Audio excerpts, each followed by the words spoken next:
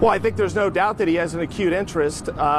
Clearly Michael Cohen was his longtime attorney and effectively probably knows where all the bodies are buried, as they say. And I think that in the event that Michael Cohen is ultimately charged, that could pose significant and very, very serious problems for the President of the United States. What I'm surprised at is that it appears to have taken him 2 or 2.5 days to get new counsel in place.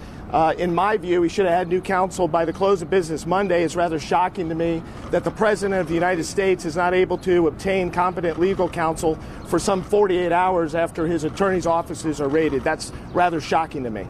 We don't know the full scope of everything that was seized. We are not privy to that information, but as a general proposition, we believe as much information about this process should be made public as possible. This is a critical case, quite honestly, in modern times relating to the access of the people and the access of the press, and we're going to fight on behalf of the public and the press for that access. If that Washington Post story is accurate, that Michael Cohen actually recorded these communications, played them for others, and then saved them only to have them ultimately obtained by the FBI, then Michael Cohen is far less intelligent than I thought he was, and I never thought he was that intelligent. But under no circumstances do I think that Michael Cohen's attorneys should be the one conducting the review relating to privilege. Above all else, we want to make sure that the integrity of the documents that were seized is maintained. We don't want documents disappearing or being destroyed under any circumstances. So whatever relief is fashioned, we want to make sure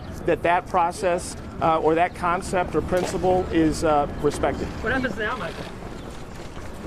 I don't know. Wait an hour. This case moves pretty quickly, you know.